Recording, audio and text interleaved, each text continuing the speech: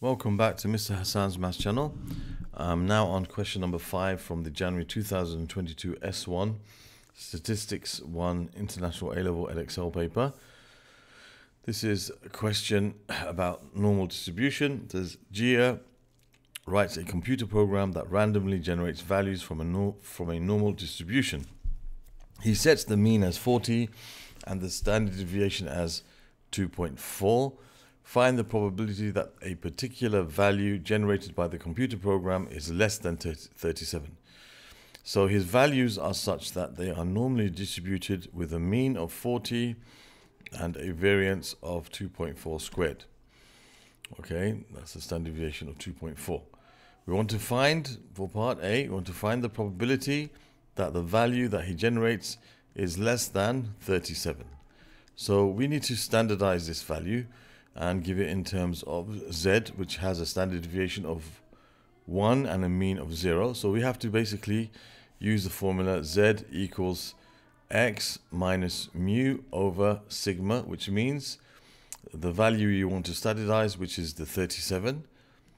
Okay, we're going to find the probability that Z is less than, that's 37 minus mu. Mu is the mean, which is 40, divided by the standard deviation, which is 2.4. So we want to find this probability. Okay, so we want to find the probability that Z is less than, and let's find out what this value is. We have 37 minus 40, which is negative 3, over 2.4.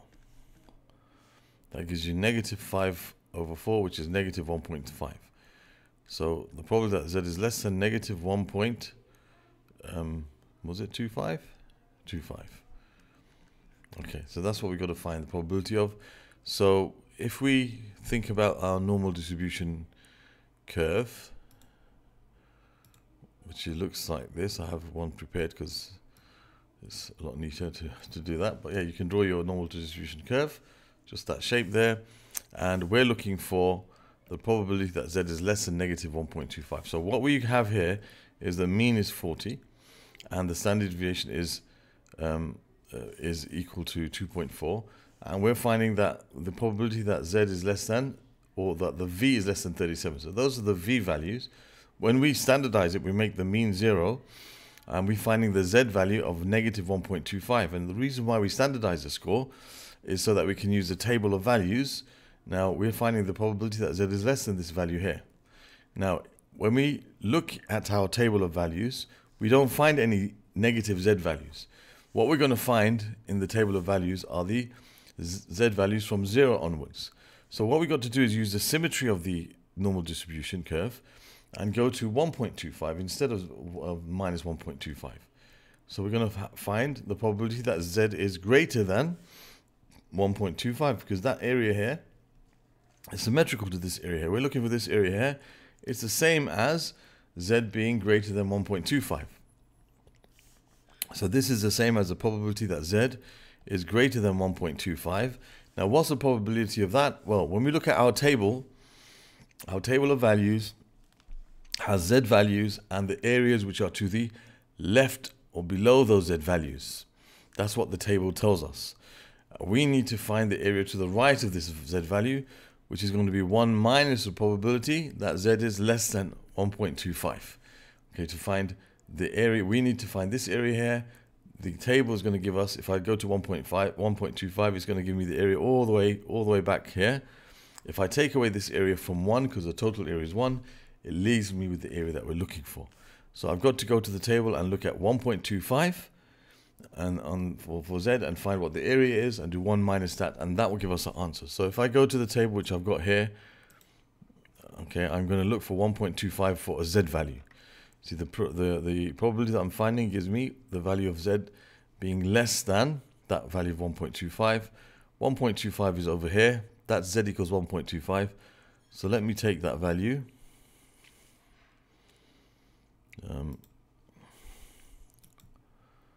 1.25 over here. I'll put it on this right page.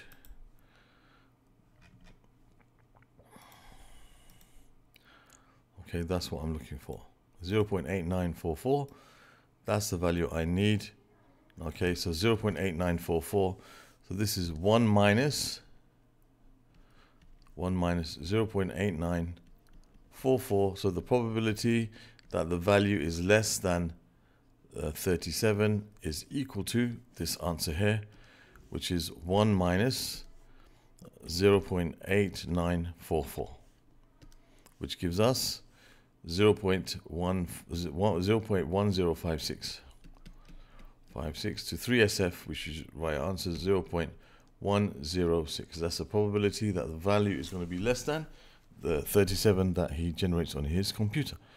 Okay, so that's part A done. Now we're going to go on to part B. It says Gia changed the mean to M but leaves the standard deviation as 2.4. The computer program then randomly generates two independent values from this normal distribution. The probability that both of these values are greater than 32 is 0.16. Find the value of M, giving your answer to 2 decimal places. Okay, so now the probability that both of these values are greater than 32 is 0.16. So there's two independent values from this normal distribution. Okay, and we want to find that we know that the probability of both of these values are greater than 32 is, so the probability that the value of this is greater than 32, not just one value, but two independent values. Now, if they're independent, then the product of their probabilities is going to be equal to, the product of their is equal to this probability here. Okay, because if they're independent events, then the probability of one happening, then the other will be the same as the product of their probabilities. So if I do the probability that V is greater than 32 times the probability of V is greater than 32, it's going to give me 0.16. So basically, this is like the probability that V is greater than 32 all squared is equal to 0.16. So therefore, I've got to find that the probability that V is greater than 32 is equal to the square root of 0.16, which is 0.4. Okay, so I need to find the probability that V is greater than 32 is 0.4. So again, if we take our normal distribution curve, okay, we know that the probability that V is greater than 32 is 0.4. So the mean is here. We don't know what it is, but I know the probability that V is greater than 32 is 0.4. So that means the area to the right of 32, this area is 0.4. Now I know it must be on this side of the mean because it has, this area, half of this will be 0.5. So the probability that V is greater than 32, to the right of 32 is less than 0.5. So 32 must be on this side somewhere. And the area to the right of it is 0.4. Now, we have in our table of values, okay, we have this other table here, okay, which is when you're given the P stands for the area, and this stands for the area to the right of this Z value. These are the Z values, and these are the areas to the right of them, the probability, meaning the area to the right of those Z values. So we want to find the probability that the value is greater than the area is 0.4. We're going to find the Z value for which is the area to the right of that Z value is 0.4, and we can see it's right over here. It's exactly as we need over here. Okay, this one here. Okay, 0.2533. Okay, 0.2533. So let me just take that. That's what we're looking for, 0.2533. So let's go to the so I know that the Z value that I'm looking for there is going to be 0.2533. Okay, so that's the Z value I'm looking for. So this is the value of Z here is 0.2533. So I know that the probability that the value is greater than 32 is equal to 0.2533. So now I can work out what my the Z value is. So that means Z is equal to the score, which is 32, minus the mean, which is M, over the standard deviation, which is, as I said, it was unchanged, 2.4. So this now is my Z value. this is my Z value. So this is, sorry, this is not the probability. This is 0.4. This is the probability. Excuse me for that. That's a probability. So here we know that the Z value is 0.2533. So I'm going to have 32 minus the mean over 2.4 is equal to 0.2533. Okay, this is the probability. We want to find, we know the Z value is 0.2533. So 32 minus the mean over the standard deviation gives us that Z value. So we can say 32 minus the mean is equal to 2.4 multiplied by 0.2533. So we can say M, if we rearrange this, is 32 minus 2.4 times 0.2533. So that will give us the value of M, which is the mean. So we're going to have 32 minus 2.4 times 0.2533. Okay, and that gives us 31.392. 392. Okay, so to 3SF, that's going to be 31.392. I put 392. I said 392 and I wrote 329.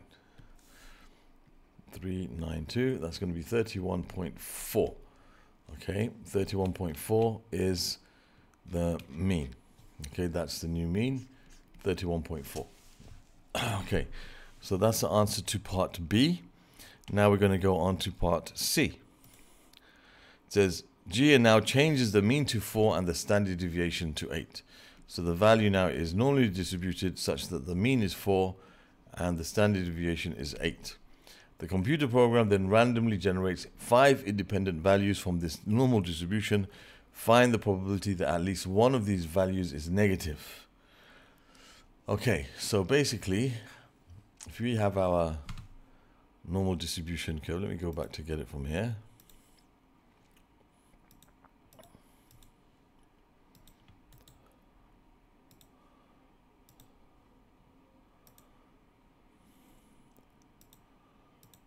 Okay, so we have a normal distribution curve.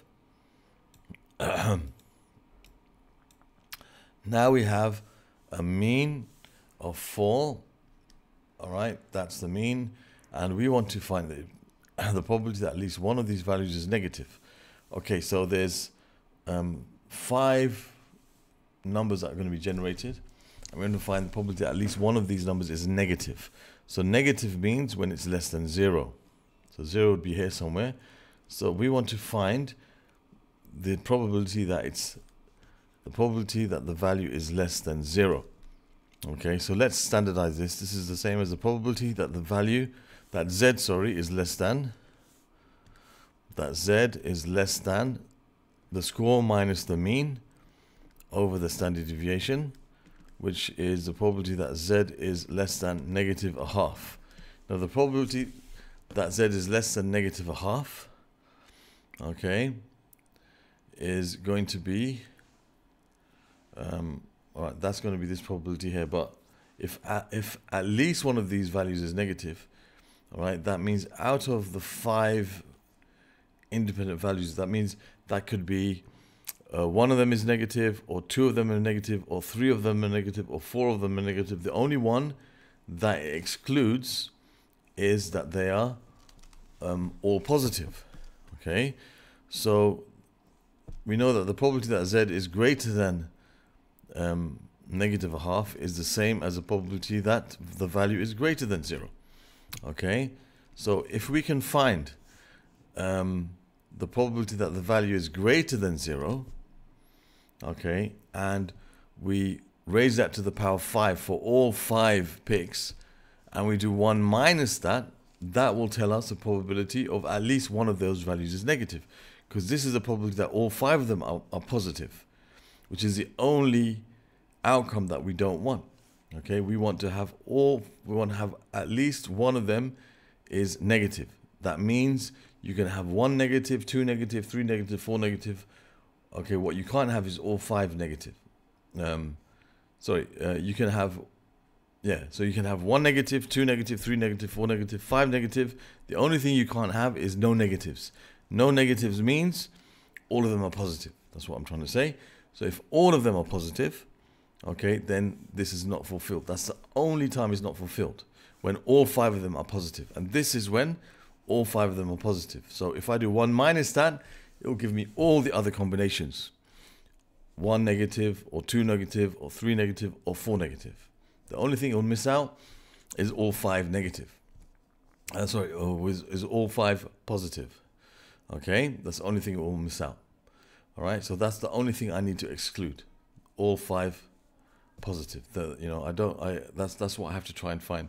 So if I do 1 minus the probability that the value is positive to the power 5, that's how I'm going to get my answer. So 1 minus, now the probability that value is less than 0 is the probability that z is greater than negative a half, as we said, raised to the power 5. So we've got to go to, this is negative a half for z, negative 0.5. Of course, we've got to go to the positive part of it, which is 0.5. And the probability that I'm looking for now is the probability that z is greater than that. Okay, because I'm looking for all of this area here, which is equal to the area that z is less than 0.5, because it goes all the way back. It's like symmetrical.